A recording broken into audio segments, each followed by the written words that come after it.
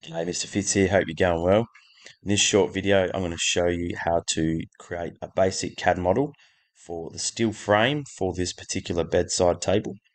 So this is going to be part of your major project, but in this tutorial, I'm going to give you the basic rundown of how to build the frame, so that way you can design your own. But we're going to start by creating this basic frame. So all students should have this one to start with, and then we can look after you design the first skills task to actually modify this to suit your own. So starting with OnShape, we always create a new document. Always make sure you've signed up correctly and that your units are in millimeters. New document. We're going to call this Bedside Project. So it's good to have this name for the whole project. And within this document, we're going to create various parts of this. Let this one load up.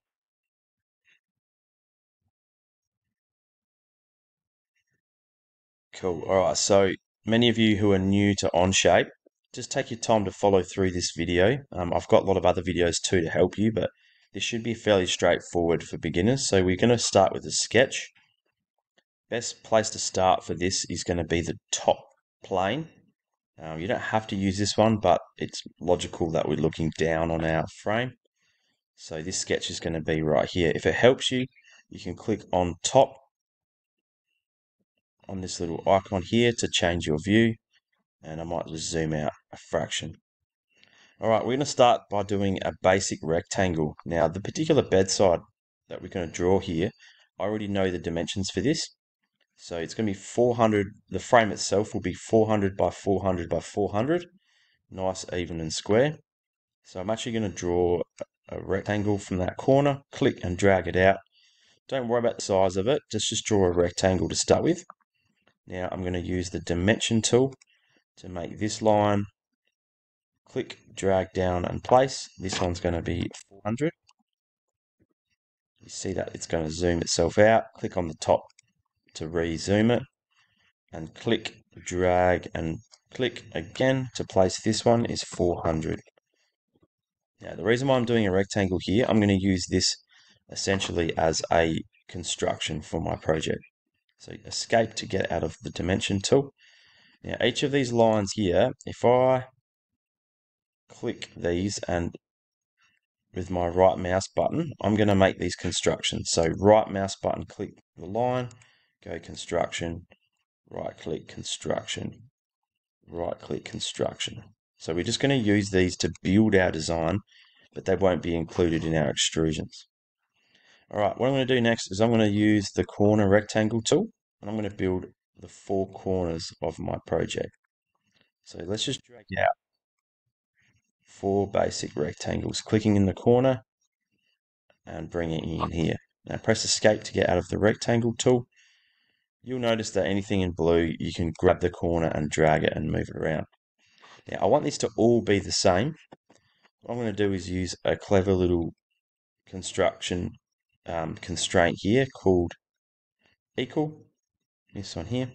This is going to make lines equal. So the way this works is you click on equal, then you click on the lines you want equal. So this and this equal. This does it in pairs. So this and this equal. Now I want to say that one and that one also equal. So across they're the same. This one and this one equal. This one and this one. This one and this one. And this one in this one. Doesn't matter the order, as long as you do it in pairs, you're making them all equal. Okay, press escape to get out of the equal command. Now, as far as dimensions, I need to apply some dimensions on this. So just be careful when you do this. Just make sure you're clicking on one of your lines, drag this out and place it. Doesn't matter which of the four you choose, but this only needs one dimension. So our frame is going to be 15 by 15. There we go. It all shrinks down to size. They all look the same. If you make any errors as you go in this, just go back in the project, the backspace tool there. You can, if you want to, draw another one here for 15. You'll notice if you put too many dimensions in it, it goes grey. Cool, that's the first part of my design. Now I'm going to turn this into 3D. This is just a 2D sketch as if I'm looking down on it. So this is the button here to extrude my sketch. Now to help me view this better, just click on the corner of your frame here. So this little view cube allows you to rotate. Also, if you press your right mouse button and hold it, you can spin an orbit. Cool. All right, this frame is going to come up. Now I'm going to make this depth 400. That's how tall the vertical bits are going to go. You can zoom out or press the angle again to fit that into your view, and then click on the tick. By default, the program will make them all different colors. We can come back in later and change that. Cool, first part of our design.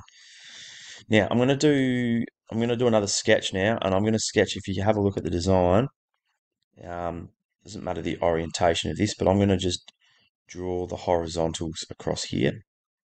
Next. So let's do them all together. So what I can do, because the horizontals are going to go across here, here, and here, I can do another sketch. Now click the sketch tool. Now I'm going to draw a sketch on one of these inside faces. So you could pick this one, or you could pick this one. I'm going to choose this one. Doesn't really matter which one you choose. And now I'm drawing on that plane. So that also includes this face. All right, this should be fairly easy to do, but you're just going to have to zoom in. Now, using the rectangle tool, what we can do is click on the corner of the top, bring this one down and click here. Now, we need 4 of these, so one there, one here. Zoom into this side, click on the corner. Make sure you're snapping to the first corner and then across to the other side. Cool, that looks good. Now again, I'm going to use my equal constraint, so I can say that and that is equal.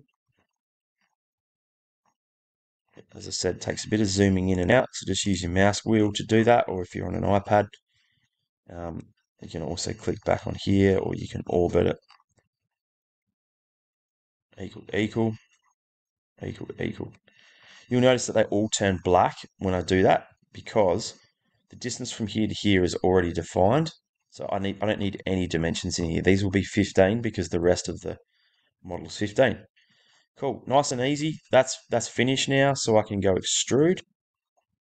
These are going to come back in this direction, so you can drag it. Now, a clever little tool to use here. There's a few important parts here. I'm going to do these as new. So you can add or do this as a new solid, but I'll do this as a new solid. Now I'm going to extrude this one up to next. So what that's going to do is, it doesn't matter my size of my frame, it's going to keep sending that all the way until it runs into the next shape. That's good enough for me. Click on the tick and that will draw those ones. These are building these, as you can see on the left hand side of my model, these are building these as separate parts. So they're not actually joined yet, which is cool. Doesn't matter if they're joined yet or not.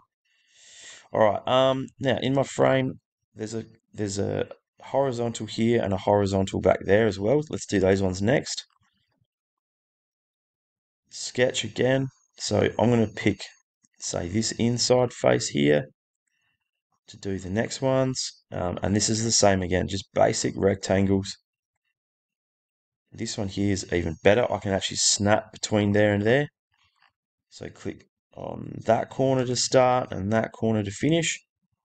And you can see that already constrains it because it's driven by this and this. Just go back one if you do this the other way. So if you go from there to there, you'll notice that it doesn't need another dimension. You can just grab this corner and click it to there. Cool, all right, same thing repeated. Use the extrude tool. That's the right direction. Make sure it's on new as far as a solid, and change the depth rather than being a dimension. I'm going to change from blind to up to next. That's going to run all the way to there and stop. Beautiful, that looks good. Click on the tick. All right, I'm almost there. This frame has one more piece at the bottom, which joins in the center. This one's just a little bit tricky to do, but I'm going to do a sketch on here, on that bit of frame, and draw a rectangle. Now, it doesn't matter here where I do it. I can do this over here somewhere. Just draw a rectangle. There it is. On this one, we need a dimension on it. So this horizontal here, you can click on there, drag up and place. This is going to be 15. Now, as you can see, there's still blue lines here. So just click out of the dimension. The only thing that this is missing at the moment is it doesn't know where it is in a horizontal space. Now, to be a bit clever here, I'm going to draw in a vertical line. I'm going to find the midpoint of this orange frame. As I hover over it, you can see here, it wants to snap to the midpoint. Click on that midpoint. I'm just going to draw a vertical line here. Actually, I'm going to draw it between here and here. Draw it down to there. Press escape. Now I can right click and turn that to a construction line. What that's done is it's just giving me 2 points to snap to. So what I can now do is move this across like so. And I'm wanting to snap the midpoint of these two. So what I can do, in fact, an easy way to do it is to change this to midpoint.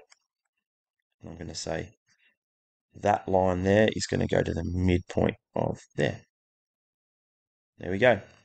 That's now constrained. That looks good. Last step is extrude. And this one, exactly the same as the others, I'm going to change to up to next. Beautiful. Click on the tick. And there's your frame. Pretty basic, but that for the starting point is good enough. In this OnShape model, you can also click on the little eyeballs on these planes for starters. That just turns them off.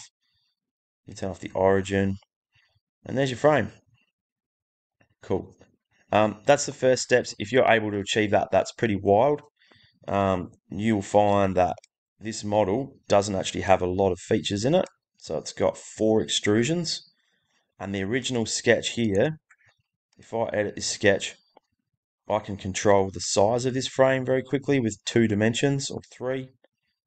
So the frame width as well as the height. So pretty cool. The only thing that's kind of a little bit weird on this is you can see that these aren't actually hollow, they're all solid. That's okay for now. I can show you in a later video the next steps to modify your frame. And we're going to hollow these out so they actually look representative. In the very next video, I'm going to show you how to join this all together and finish it off. But that's good enough for now. That gives you the starting point for your frame.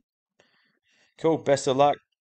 As I said, get used to using these videos. Go back in the video if you need help or you've missed some steps. I do click pretty fast, but give it a crack. If you're stuck, give me a shout.